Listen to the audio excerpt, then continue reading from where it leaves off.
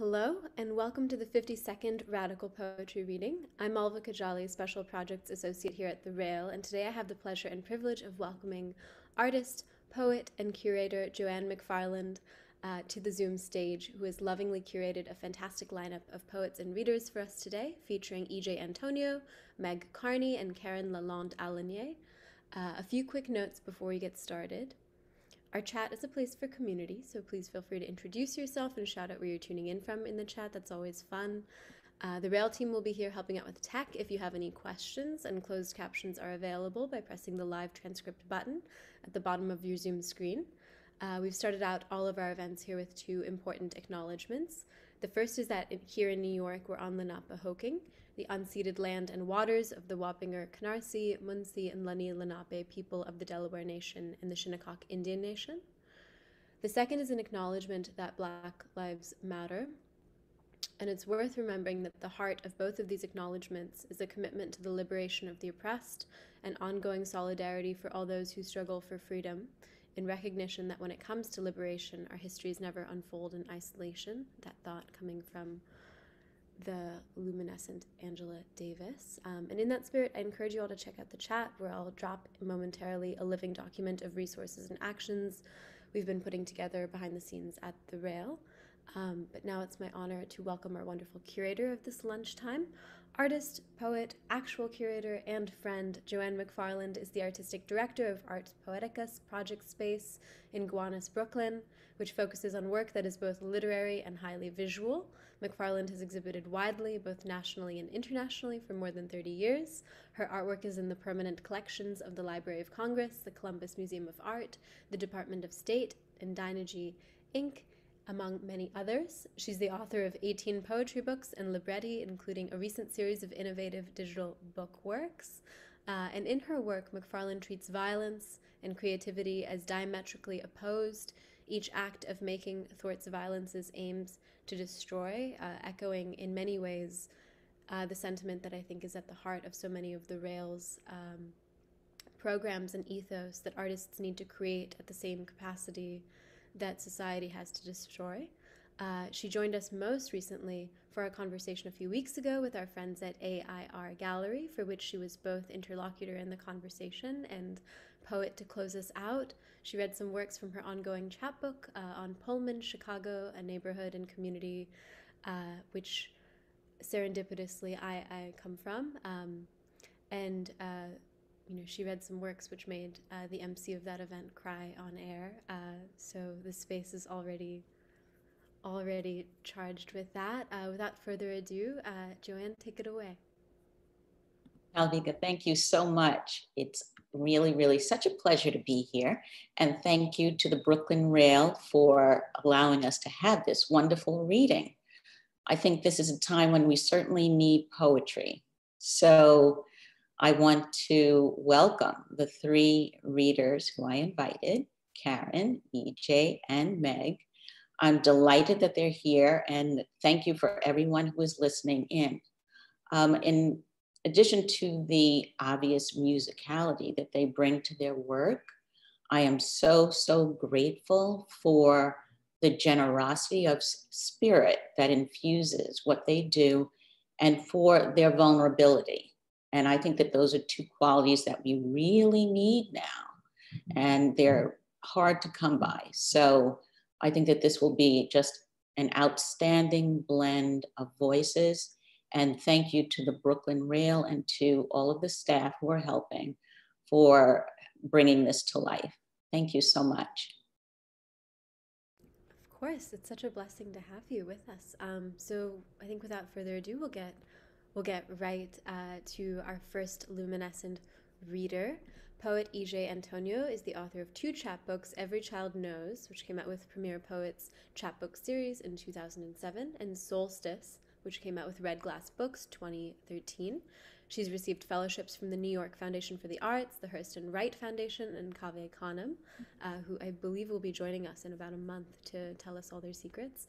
Her work has appeared in the Encyclopedia Project, African Voices, Literary Magazine, Black Renaissance Noir, the Mom, Egg, and Killen's Review of Arts and Letters. She's also appeared as a featured reader and performer at venues such as Why Not Jazz Room, Arts Westchester, the Hobart Festival of Women Writers, and the Langston Hughes House, not too far from where I live in New York. EJ is also a founding member of the Jazz and Poetry Choir Collective, and she's a founding board member of the arts nonprofit One Breath Rising. Everyone give it up for EJ Antonio. EJ, take it away. Thank you everyone for coming this afternoon. I'm going to be reading 4 poems. The first one I'm going to read is called Coming Home Before Dawn. For the young woman sitting in the car under siege, even the moon turns vigilante. In the darkest morning hours, it illuminates uniforms, wielding power's disrespect. Even the street lamps conspire against the body. A Black body spotlighted in the absurdity of the irrational routine. Police received a report of an attempted armed robbery. Even the stars grow angry with the body, sitting in the sanctity of a nice vehicle, always suspect. 2 dark bodies, faceless silhouettes on the firing range, on the internet, in the newspapers, on the radio. No remorse when the alleged certainty becomes mistaken identity. When gunpowder pierces the flesh for a threadbare excuse, the imagined weapon, the justification for thrusting the violated and violators into calamities unforgivable, unerasable, the suppressed thought.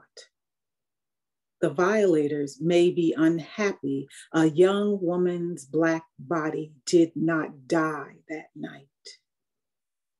They will carry their hatred home, wrap it in a sandwich bag to preserve it for another night's meal. And the Black body will press on, living, knowing what it means to be the bullseye.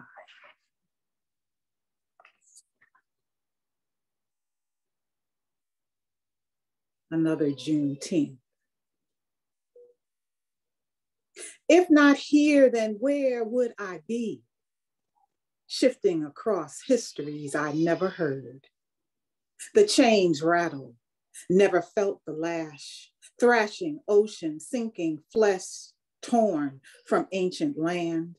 My body never knew the name I was separated from. I searched the faces coming toward me on any street in these United States of ambiguity, half expecting to find a familiar stranger to claim me, rising from south, west, east, north. I, a living ghost, walking across paved over fields, hiding in plain sight my anguish, terror layered just below the surface of skin. A legacy passed on unanswered. If not here, in the falsehood of America, then where, who would I be had there been no shifting across histories? My body never knew. My body knew somebody sang for me. From behind her teeth, the sound of blood's rush called me from myself into myself, a body, an earth song of love and bitterness. Someone sang for me deep in Virginia pines. Someone sang for me. A hymn razored the sky vermilion, pushed the wind to shove me down a snake-filled road. Somebody sang for me, fighting for my life. Someone sang for me, pulled all my am and am not from origin's darkest beginnings.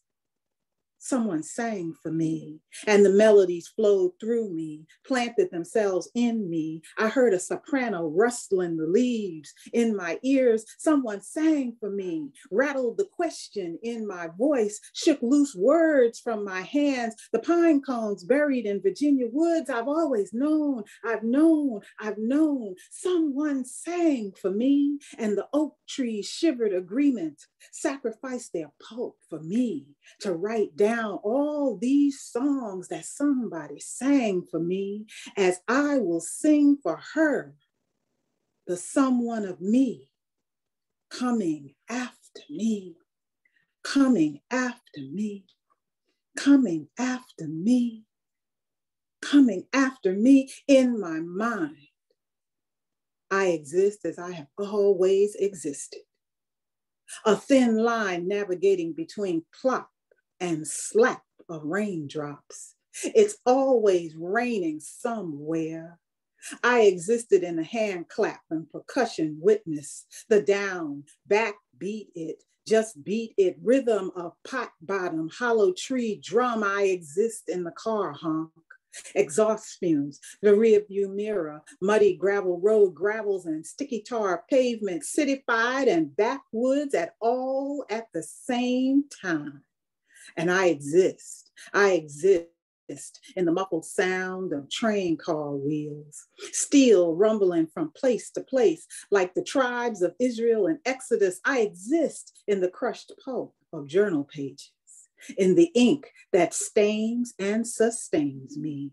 I'm a ragged hem woman surviving in a crowd's solitude. I exist as I have always existed, a seed dropped in a mound of warm excrement, sprouting always, cleaning up after myself when fear moves the body. I exist in street gutters, leave no trace of having been there. I exist flowing off the curb in the ammonia-scented footprint on hard floor tiles, in a handprint on a painted, chalky, flaking walls, and in the piss-soaked corners of housing project elevators. I exist to escape into the pages of books.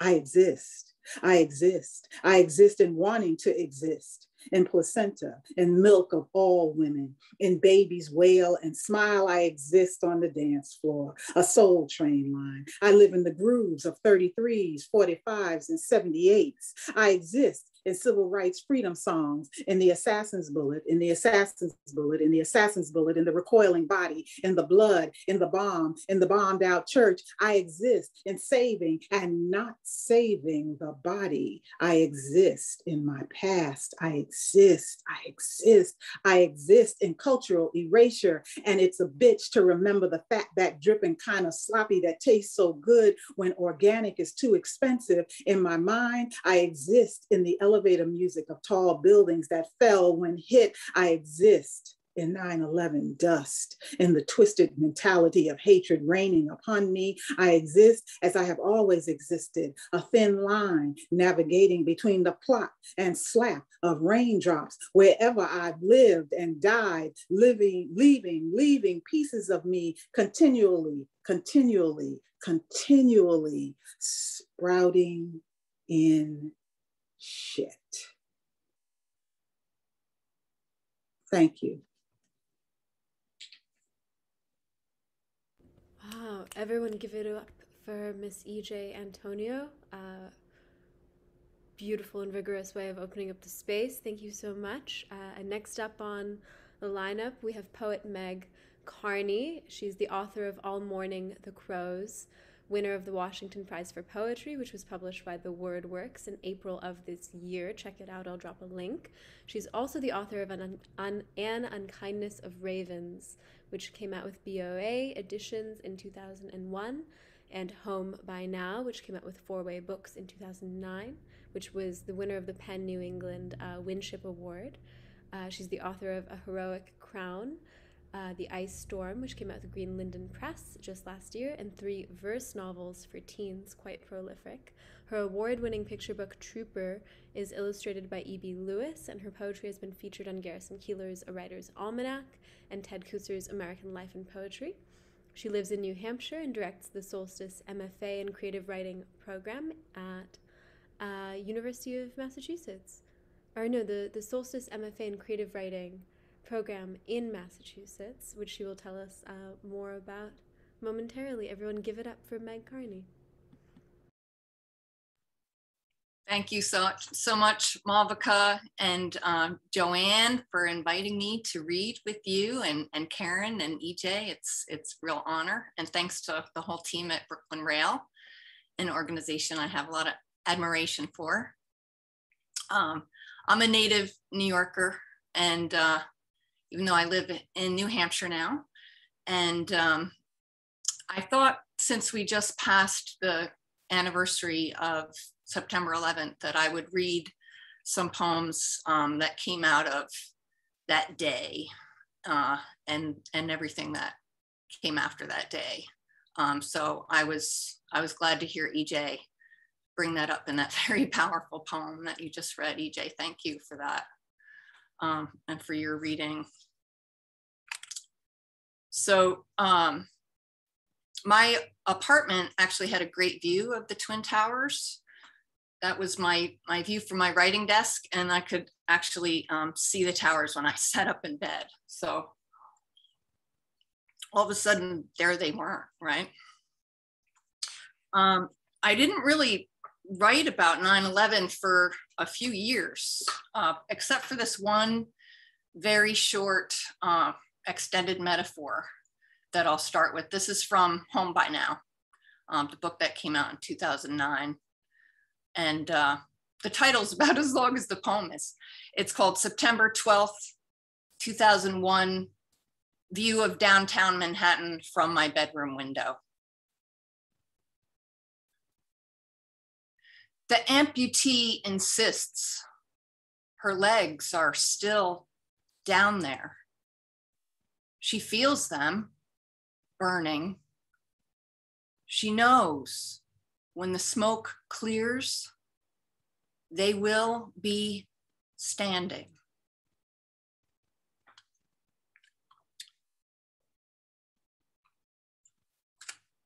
After I moved to New Hampshire in 2005, that's really when I felt more like a New Yorker than ever before, especially when people start making fun of, your accent when you come up to New England. And do not mention the Yankees. I don't mention the Yankees up here. So this is from my new book, All Morning the Crows, and it's called Meadowlark.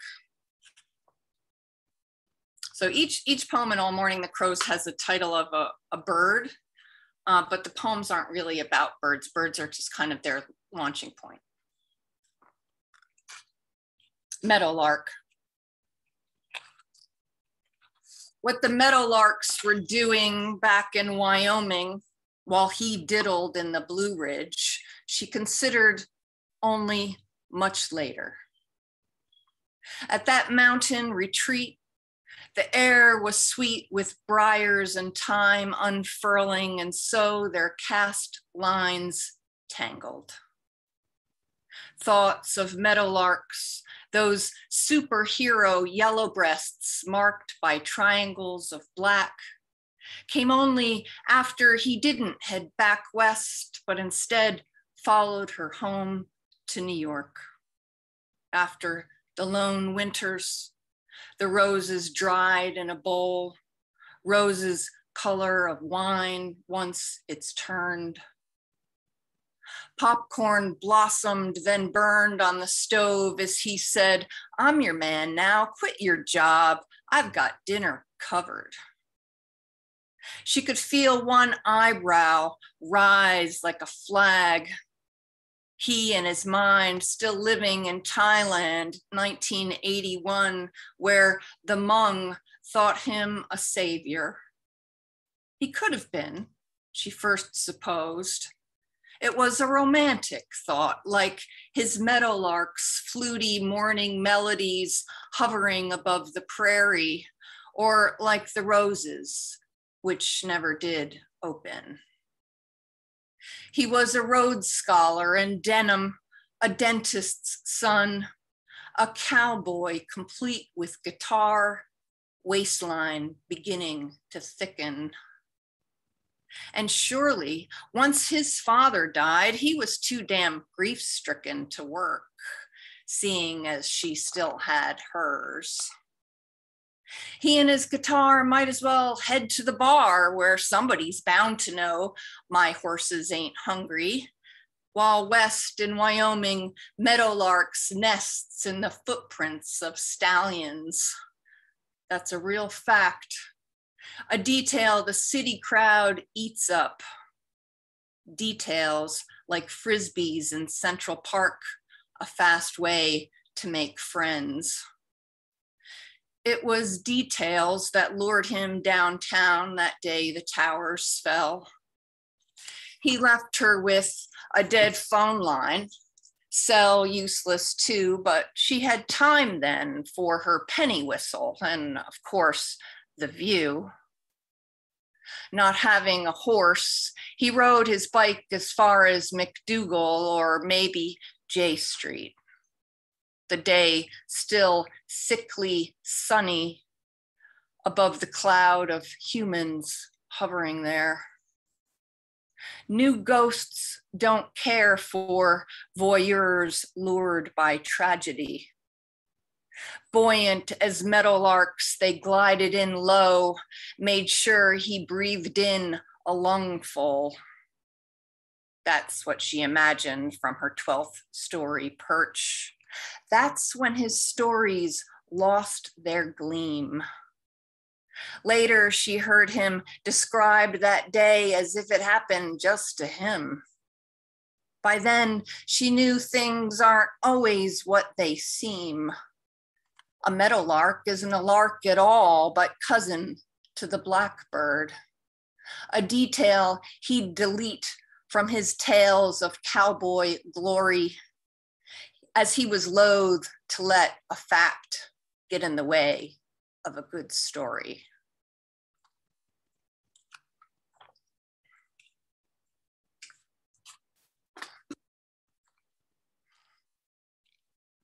I had a college professor named George Sommer who urged me to try to write poems that didn't have I in them. So at first this poem was called Poem with No I in it, and then it was such a failure, I ended up with this.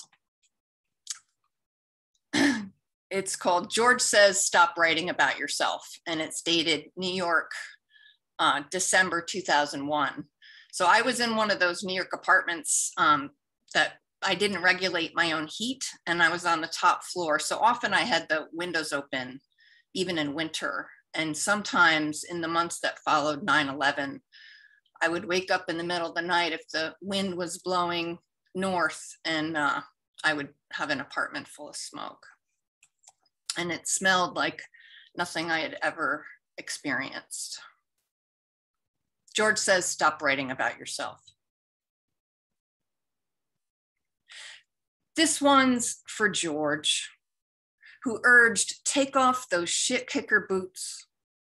Leave your husband wrapped in the scroll of last night's sheets.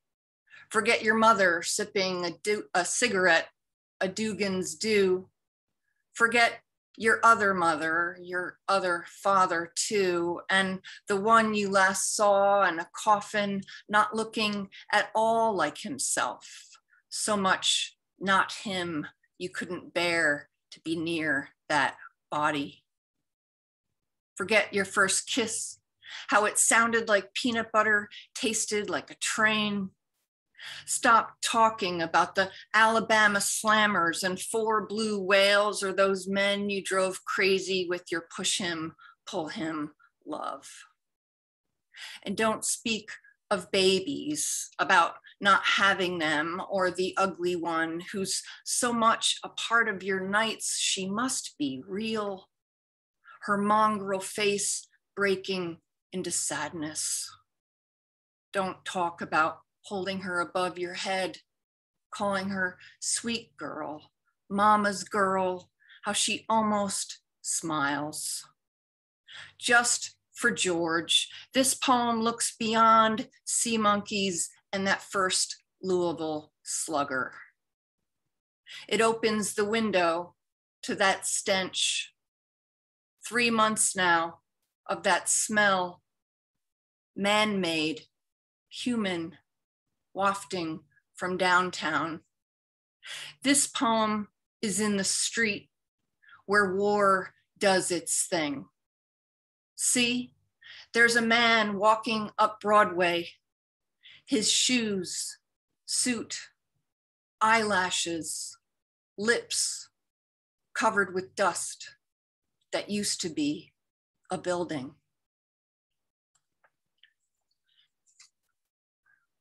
And I'm just going to read one more short poem from All Morning the Crows,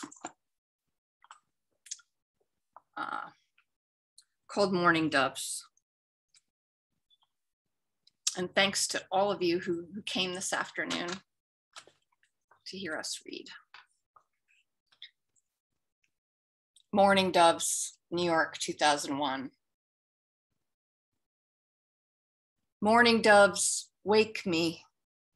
One pair resting on my 12th story sill, billing and cooing. Get up, said my mother in a dream. There is much left to weep over. Sleep is for the dead. She should know. Here in the city, the dead are the air we breathe.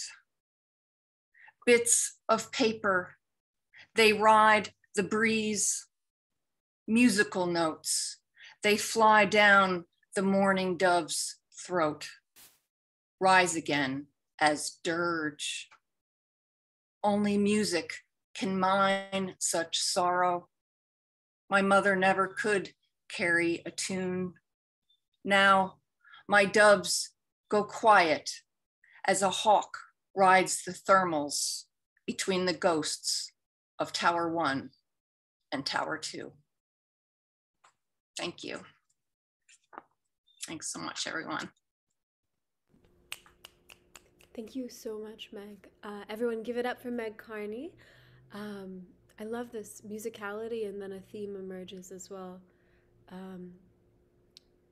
So we are rounding out to a very particular kind of moment in our national culture, our national history.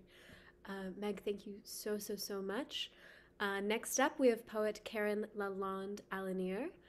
She's the author of 8 poetry collections, 8, and her latest, How We Hold On, was published by Broadstone Books in April 2021, sharing a birthday with Meg's most recent collection as well. Her book of poems, Looking for Divine Transportation, which came out with the Bunny and Crocodile Press in '99, won the 2002 Towson University Prize for Literature, and her jazz opera with composer Bill Banfield, which is titled Gertrude Stein Invents a Jump Early On, premiered in New York in a production at Encompass New Opera Theater in 2005. Karren is currently at work on a set of 3 books promoting Gertrude Stein's Tender Buttons. I'm so curious about this project. 3 books at once. Hopefully we'll know more in a moment. She promotes other people's poetry through public programming and book publication at The Word Works.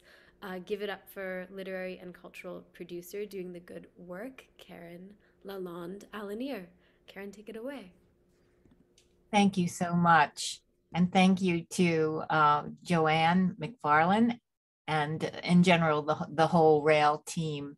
It's very exciting to be reading here and participating in the 52nd Radical Poetry Reading. I don't think I've ever had such an opportunity. So in the 5 poems I will present today, the operative word is kitchen, and that entails cooking, eating, food, the heart of living. Leo on seesaw for the pleasure of Gertrude Stein. Little Buddha, little Bruder, kleine Bruder, tiny brother, bitty bother, sitting boldly in the butter, in the batter, shaking philosophic digits in the kitchen for the Kuchen. It's been eaten by the kitten, wearing mittens in the winter, hiding splinters in his fingers, finding spiders in the cracks of the plaster. So we laughed, 20 ha ha ha ha ha in metered breathing, something close to the day he was born.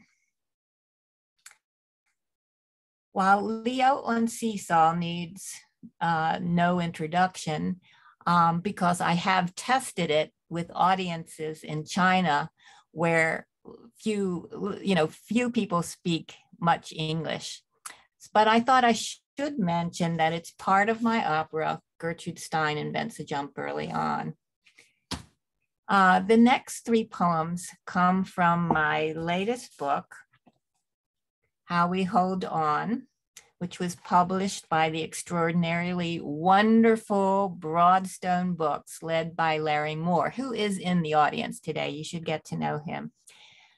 The second poem, Metal, is a paradiddle, the form created by Billy Collins, which he radically tried to pass off as a medieval invention.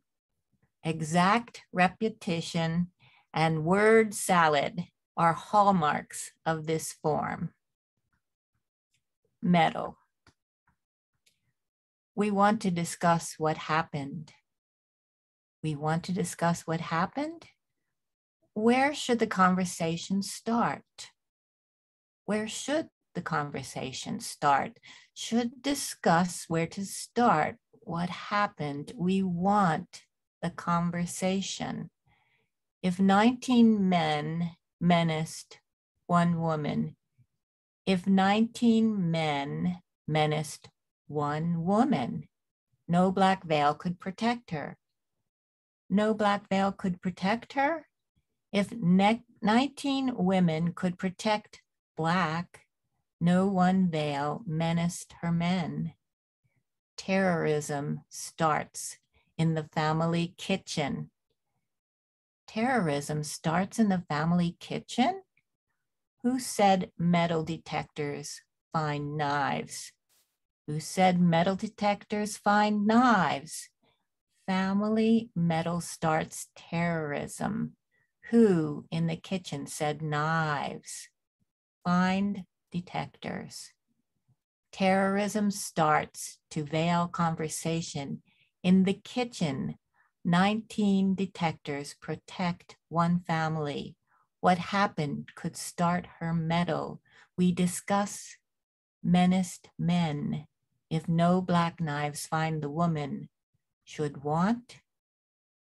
Who said where?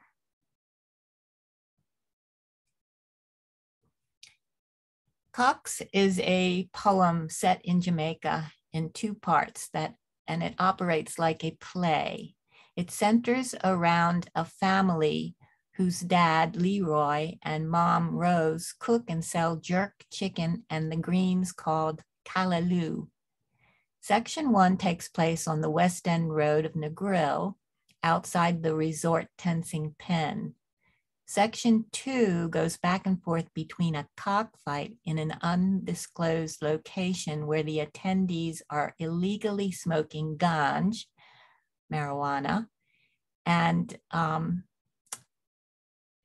then also at Leroy's home just off the West End Road, where the police have arrived to arrest him on charges related to possession of ganj. A tragedy ensues. Cox. 1. So. One morning, two young Jamaicans lounged at Tensing Pen's gate, boombox pulsing out, ganja gun. Echo, new hairdo? My mate asked, bobbing to Barley's beat. The boy nodded with thuggish pride, his hair only half groomed high into an afro, the other side flat against his head. How'd you do it, man? Stick your finger in an electric socket? His friend spit out a laugh, but Echo frowned. Today we meet Echo's sister, Simone, sitting next to her father's cold grill. Where's Leroy, your mom, Rose? Your parents grill the best jerk chicken, steam the tastiest callaloo. Home, down this road, she gestures to a dusty path just beyond the stand. Echo got shot by the police. Business is slow. My father, so, too. Val. Under the breadfruit and mango trees, the men roll spliffs, light up, inhale, deeply inspect the cocks tethered by one foot to the ground.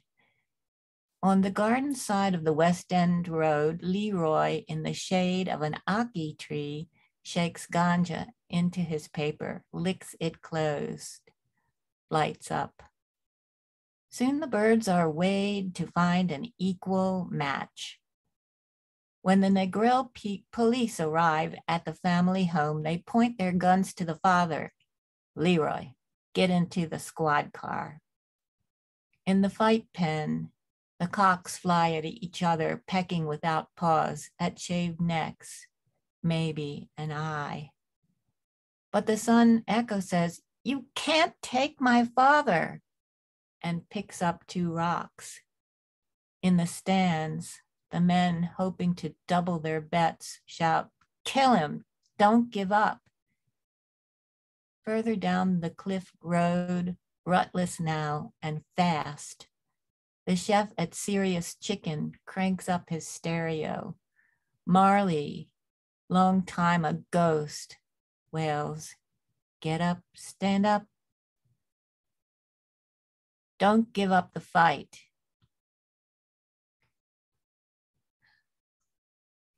The relevance of mint shows the link between garden, herb garden, and kitchen.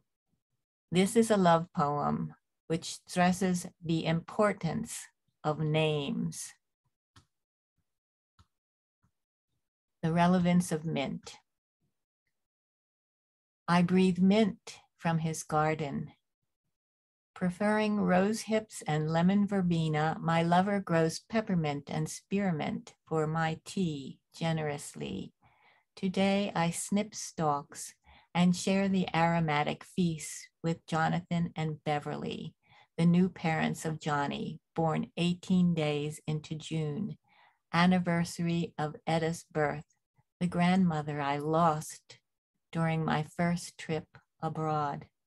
Much later, at a table detailed with red rose petals, I savored the ceremony of Moroccan mint tea, but I fell in love with mint when I carried my son.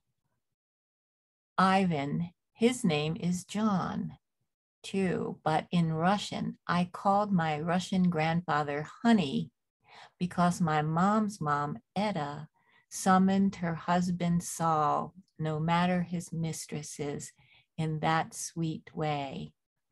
The Lord is gracious, and so it is that Johnny, Jonathan, Ivan, Hank, Hans, Ian, Jack, John, Johann, Juan, Sean, Shane, Vanya, and Zane all mean John.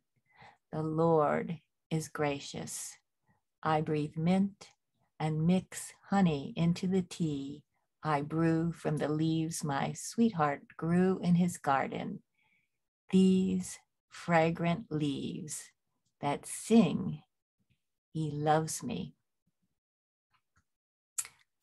So I want to say thank you again to Brooklyn Rail and to my esteemed colleagues for the pleasure of reading with them, E.J. Antonio, JoAnne McFarland, Meg Kearney, and thank you especially to our audience for joining us here today.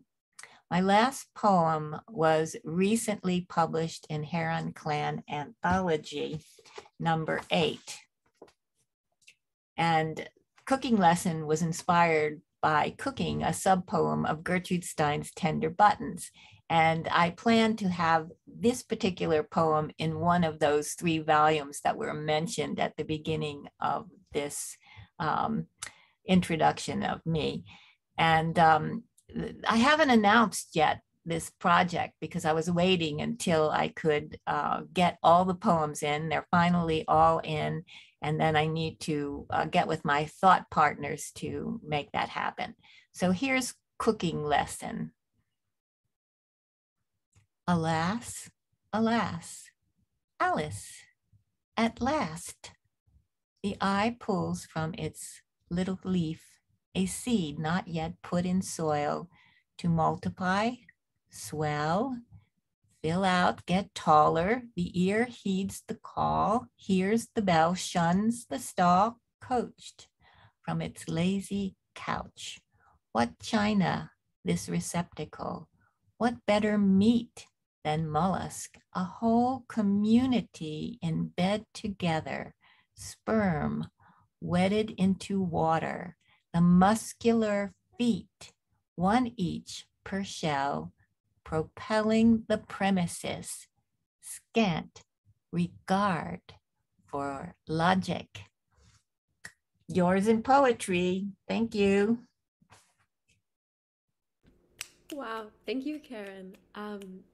Such tidy little world buildings. I'm really enjoying that, and there's something so interesting about the way you're describing the three manuscripts in tandem, growing, coming together with your thought partners, and then the mint growing, the honey. So many names for John. It's just really fantastic. A lovely little sojourn into your mind. Thank you so much for sharing those. And last but not least, we'll hear from our brave curator, the people's poet of the Brooklyn Rail, JoAnne McFarland. JoAnne, close us out, won't you? I will. Thank you so much. And as often happens, it's just really astounding. We didn't discuss what poems we would read beforehand. So then it's always so fascinating to see how everything fits together in terms of the sounds and the themes. And it's really just such a delight. So thanks again to the Brooklyn Rail, and also to Karren and Meg and EJ for being part of this. So I would like to read a selection of poems from my collection, Identifying the Body. And I would really love to thank Nancy White, who is the president of the WordWorks, yes, and Leslie McGrath, who has since passed away, but I would love to really honor and thank them for the work that they did with me to bring this collection to life. They were enthusiastic about it from the beginning, and I would not have been able to do it without them. So I want to just acknowledge the importance of the presses in supporting writers. So it kind of fits in with some of the themes that the other wonderful writers touched on.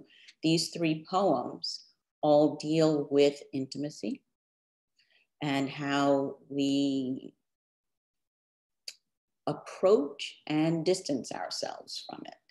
So the first poem has an epigraph. Loose horse in the valley, tell me, who is gonna ride him? That's Sam Amadon from his song, I See a Sign. I lost my husband because of my big mouth. I used my big mouth to please another man, and pleased he was for a time. My big mouth, my two black feet, and my two black hands. My, oh my, it was grand.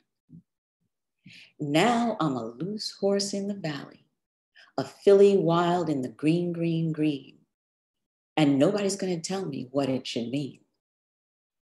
I'm no child to be schooled. No, no, no.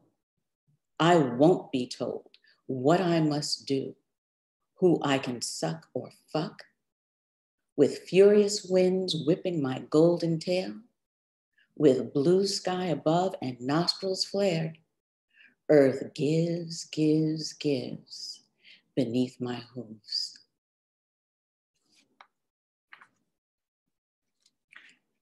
The next selection is from my poem, My Broken French.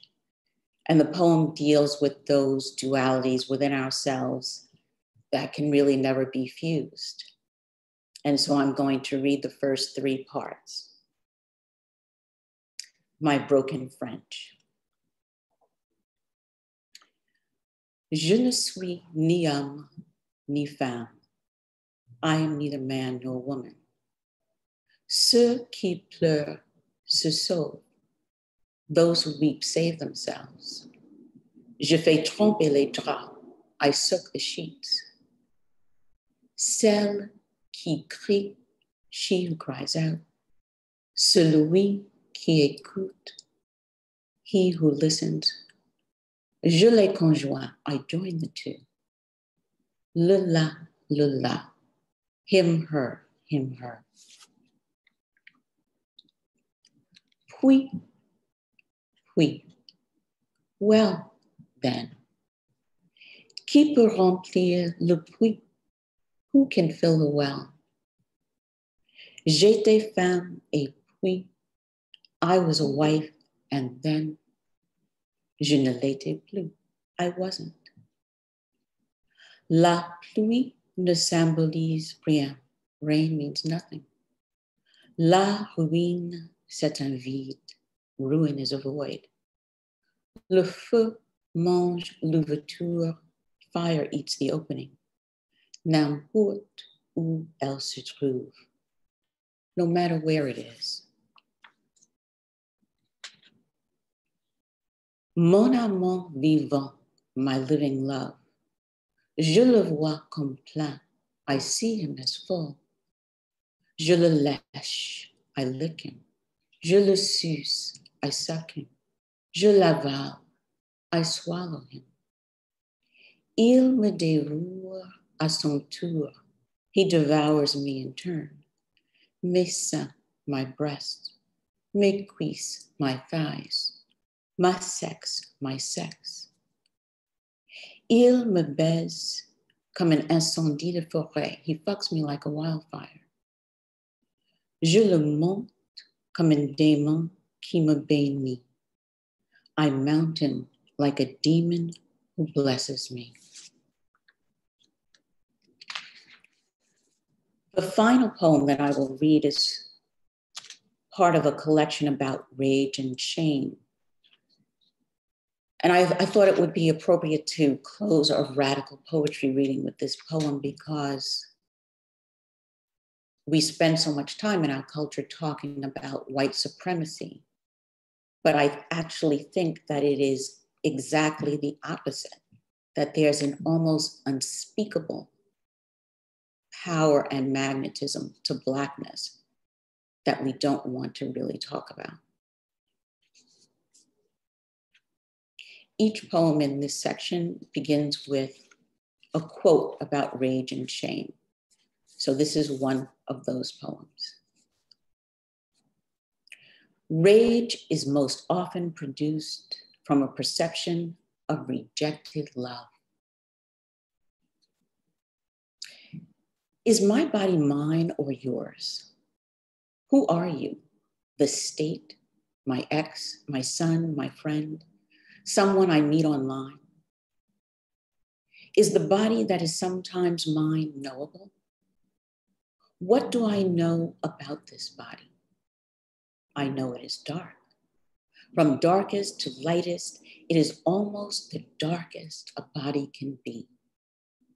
That dark, that black.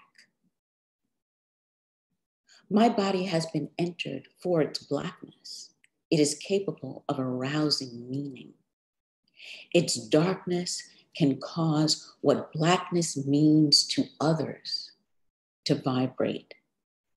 It can make them want to enter, make them want to touch, make them simply want some. A some mysterious even to me. I've been accused of pretending to be oblivious of my body's power. Its power to incite. One cavalier stroker of my blackness suggested that I am a flirt, that my desire to use my body to gain stroking trumps my desire to stroke others. Not so. My lust to touch others has rarely been met.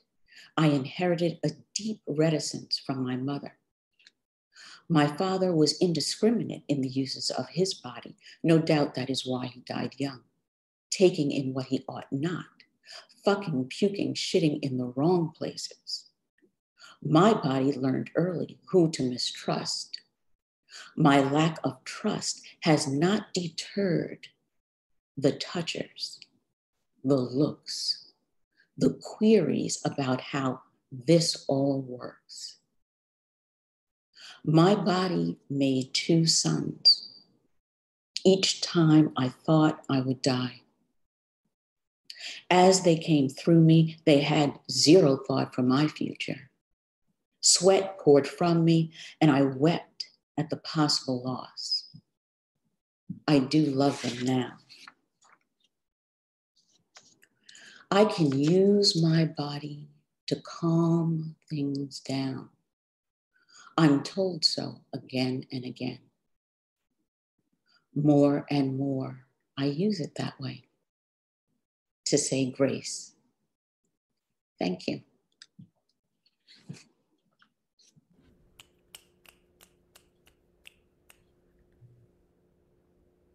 Just everyone give it up for the electrifying power and magnetism and divinity of JoAnne and her words. Thank you so much, everyone. EJ, Meg, Karren, of course, JoAnne, for bringing us all together, for opening up the space. To hear you all read, is to both love and fear you, to be delighted in you. I'm only remiss that this has been so short, but hopefully we can have a part 2 a little down the road. But thank you all so much. This has been so fantastic. As always, we'll share the recording of today's reading on our online archives as well as on YouTube, so it will be available in a day or 2. If you should ever wish to revisit this magical space, I know I will. I'll take notes. We also do this every day at the Rail, so please join us again tomorrow when we're joined by our friends at Second Shift Studio Space of St. Paul in Minnesota, a nonprofit residency program and art space for those of us, as JoAnne said, who one might be led to believe are on the margins, but are in fact on the center. So we're so excited to see what's unfolding in that space. We're joined by Chris Larson, Jennifer Newsom, Tina Tavera, Chris Zulkowski, Roshan Ganu, Shen Chin, and Andrew Woolbright for conversation on Second Shift Studio and all the good work happening over there. And we'll close with the poetry reading from John Latta. That will be, as always, at 1 p.m. Eastern, right here in the Zoom tomorrow. Would love to see you. Other than that, thank you all so much. I'll invite you to turn on your microphones if you'd like to say hello to one another or goodbye on your way out. Anything else that compels you. But this has been truly a masterclass. Just really, really stunning. And thank you all so much. Just a beautiful way to spend a Wednesday. Thank you. Thank you so much. Thank you. JoAnne. Thanks, EJ. Thanks, Karren. Thanks to everyone. Thank you. Thanks, Meg. Yeah. Thanks, Thank you. JoAnne Thank and you. EJ and Karren, everyone for coming. Margo. Yes, Karen, great. Thanks so much. This was great. Bye. that was really great. Thank you so Beautiful. much. I want to Fabulous. make this a weekly thing. Let's not call it a reading. Let's call it something else. Sewing circle, lessons in divine femininity, things like that. But it's really fantastic. Okay. Thank you. Thank you. Delightful. Thank you so much. Thank you. Thank you for the reading. Oh, look at that. Thank you so much. Just everyone What's in for our lunch? office. What's for lunch? Does look good. It's clean up there. Thank you so much. That's an awesome lunchroom. We've been transitioning hybrid back into office, and so this is what it'll look like. The Zoom space will be screened like a movie. Oh, I love that. Yeah. So that's our office. That's some of our staff gathering together, and that's sort of the new Zoom venue. This is Fong, our wonderful publisher, who we all know and love. Well, that's much more fun to do it that way. Right. Mm-hmm. JoAnne, you'll have to come to the office for lunch, and we'll I all have to would come love and to see do it from the other side. I'm close by. Hey, all right. Nick will make Thank it you, happen. thank you again, JoAnne, and thank you Thank everyone you. today. Thank you. Everybody take care. Thank Bye. you.